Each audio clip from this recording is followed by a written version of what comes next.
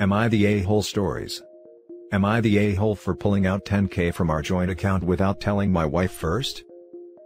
I, male 37, am currently dealing with a horrible situation.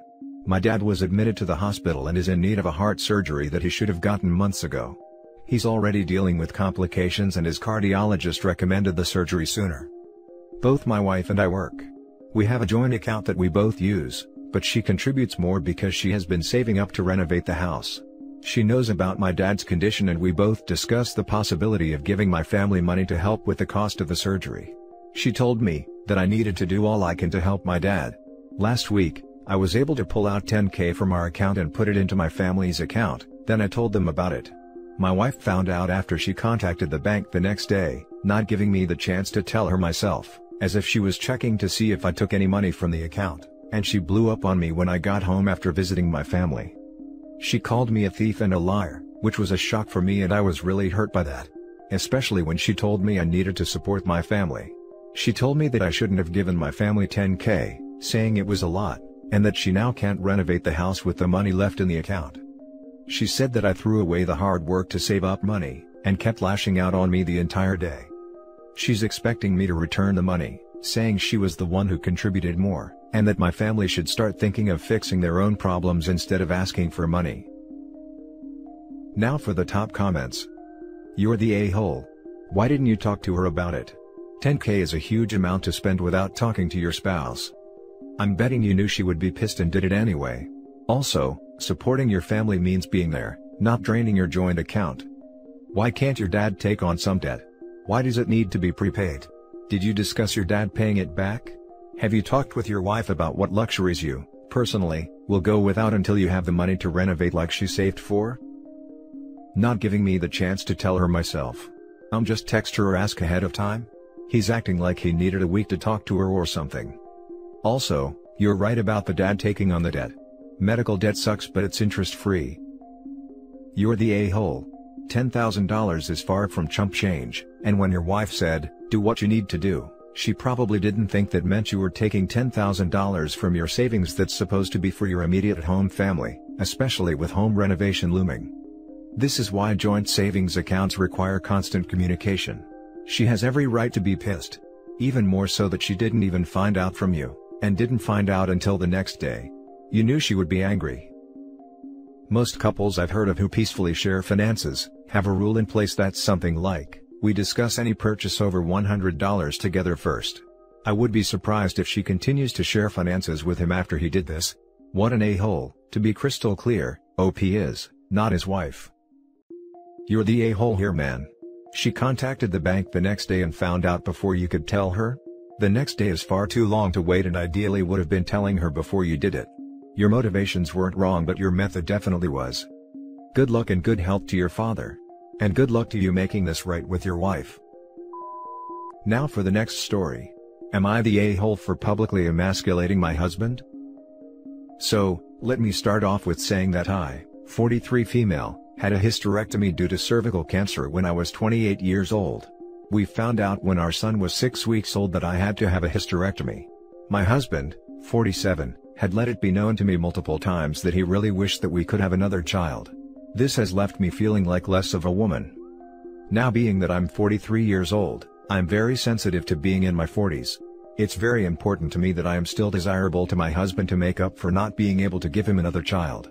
So, I make sure that I stay in shape and follow strict beauty routines to preserve my youthful look for him. No heavy alcohol, no smoking, lots of sunblock and moisturizer along with other daily skin routines, exercising and eating healthy etc. So, this was before COVID. Him and I were out with 3 other couples at a charity function cocktail party. We were all having a conversation, when one of our friends said something about a 70-year-old guy at the party with a date that looked like she was in her early 20s. Which led to an amusing and funny conversation about how some older men chase after the 18 to 20-year-olds. I lightheartedly quipped, those older men only go after 18 to 20-year-olds, because they think those girls are inexperienced, and that said girls don't know any better. We all had a good chuckle. My husband then goes into Mr. Know-it-all mode and says, well actually, biologically, It makes sense that older men go after the younger 18-year-olds because their bodies are more fertile and capable of having more children than a woman in her 30s or 40s. Our friends know about my history with cancer and how I can't have children. I felt insulted and embarrassed. It made me feel old, barren, past my prime and undesirable at that comment. It also reminded me of my inability to have children. And to me, it sounded like my husband was relating to the old men that lust after fertile 18-year-olds. So, I remained poised and collected, although I was shooting daggers with my eyes at him. I said, I suppose then that the reason why a lot of older women or cougars prefer younger 18 to 20-year-old men, because those men are more virile and have more stamina than some guy in his 40s who needs Viagra in order to keep it up. Might I add that my husband needs Viagra and has a prescription for it. Well, on the car ride home, he said I emasculated him. I'm sure I did, but am I the a-hole for it? Edit. I noticed some comments, and I just want to clarify, no one knows he's using Viagra. I did not tell them he's on it. Also, he only mentioned wanting more children in a melancholic way occasionally, for about a year after my surgery. Once, I told him how I'm saying it, and how I feel about the whole subject in general. He felt sorry and apologized and stopped mentioning it to me. Now for the top comments. Info: what the hell kind of marriage is this? Do you two even like each other? Edit: no, this is not what long-term marriages look like. Go get therapy. This sounds like a horrific marriage, honestly. Not the a-hole. No one knows he uses Viagra, right? So your comment was general. But everyone knew you had cancer and a hysterectomy, so his comment was personal. I mean, clearly your comment was a bit snippy, but considering his comment, it's understandable. I do think you should consider therapy though. You shouldn't be consumed with trying to make yourself desirable to your husband physically, if he isn't going to reciprocate verbally/emotionally. Not having a uterus does not make you less a woman, a wife, or a mother. And there's no guarantee that even without your cancer, that you would have had another child. Life happens and your husband needs to roll with it. You're good enough as is, period. Everyone in that conversation now knows he takes Viagra. It doesn't really matter. Everyone sucks here. Everyone sucks here. Your relationship is built upon insecurity from not having 2 kids. Your husband sounds horrible to have with his views on women and childbearing ages, and he's incredibly wrong. You could have dismissed his statement by using logic against it, but you instead went for a dig. He's your husband, supposed to be one of your best friends, and this ain't it with passive-aggressive digs at each other. Fix y'all's communication skills. You shouldn't feel like you have to make up for not being able to have kids. OP's whole, I put so much effort looking hot, 'cause I can't give him a child attitude, is alarming and disturbing. They need individual therapy to find some self-worth outside of being a trophy wife/baby incubator. I can understand how that comment would hurt so much when your goals are bearing children and looking sexy. Jesus, I don't ever want to get married. Why the hell are they together? Now for the next story. Am I the a-hole for not pressing my husband to be more ambitious? I, 48 female and 5'3", are married for almost 23 years with my husband, 47 male, an almost 7-foot-tall husky bear who have a heart made of honey, and is the love of my life and the father of our daughter, 21. My husband is a stay-at-home dad and he nails it. The house is always in a perfect state of cleanness, his food is delicious, his coffee is the nectar of the gods, and he is an extremely talented handyman who can fix or build anything from scratch. I am exactly the opposite when it comes to domestic skills, so for me he is a blessing, and since I have a 6-figure paying job, it's not a problem that he stays at home, especially now that I work from home most days of the week. I am in heaven. Since I am the sole provider for both of us, I give him a monthly allowance to be his fun money, and he is more than happy with this because he is a frugal man, and don't have the most expensive hobbies, like he loves woodworking and is very good at it. So after our daughter moved out of the house to go to college in another state, he has been a little bored at home, since taking care of our daughter was what consumed most of his time, and due to complications during my labor we decided to stop at the 1-kid mark. Pets are out of question because both of us are allergic to fur, so to kill his extra time he got a part-time job at a local store on retail. You should have seen his eyes when he showed me his first paycheck, and said that he would do the same as me, put half on the household account and put the rest on our retirement fund. I almost felt tempted to say to him to keep all the money for himself, but he was looking me with puppy eyes, so I said yes, and secretly increased his allowance. Also, I know the owner of the place and he is more than grateful of having my husband there, because he's not only great at interactions with the clients, but also because nobody is stupid enough to scream at a giant polar bear. I think is better if I go to the point now. His dad always gave him crap for him being a stay-at-home dad, even having an engineering degree which has been paid solely by my husband through scholarships, and him working to the bone during college, and that he was a waste. My husband never gave a damn about his father, because his father is a piece of crap who ruined 3 marriages, including his own. He was having multiple affairs with multiple married women. Long story short, my father-in-law got wind that my husband got a part-time job, and since my husband won't listen to him, he is pressuring me to pressure my husband to get a real job and be a real man. I obviously told him to go suck an egg, but when I talk about this with my friends, they side with father-in-law, and say that it's strange that my husband is a stay-at-home dad, and I felt conflicted because I love to have him at home and he is happy being at home, but I also felt that I am holding him back. So, am I the a-hole for not pressuring my husband to be more ambitious? Now for the top comments. Not the a-hole. So, let's see what we've got here. A wife who clearly adores her husband. A husband who is happy taking care of the home, who cooks, makes great coffee, can build or fix anything, and is not only satisfied with, but proud of his job. A harmonious marriage with no apparent financial problems or disagreements over money, in which both partners willingly contribute what they can to household costs. A daughter who appears to have been successfully raised by loving parents. Do you have any idea how often this kind of scenario shows up in this sub? Literally never.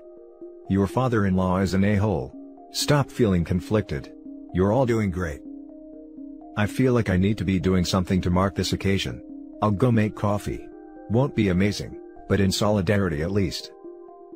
Aren't the two of you the sweetest together? Oh my god, it's to cry for. Would you / your husband maybe benefit from fostering? No pressure at all.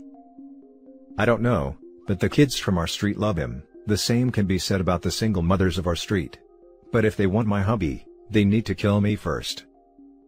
I love him a little bit, to be honest with you. It's not a romantic thing, I just want him to make me a coffee and maybe fix something. He would love to do it, he loves help people. The single mothers of my street love to use him as helping hand, but they know that his hands are the only part of him they will ever have. Now for the last story. Am I the a-hole for keeping my ex-husband's last name after I was asked to change it?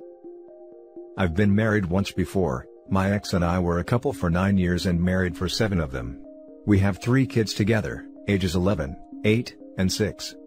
I kept my ex-husband's last name after we divorced. We're still friends and it was too much of a hassle to revert to my maiden name, since I'd already graduated college and started my career with my married name.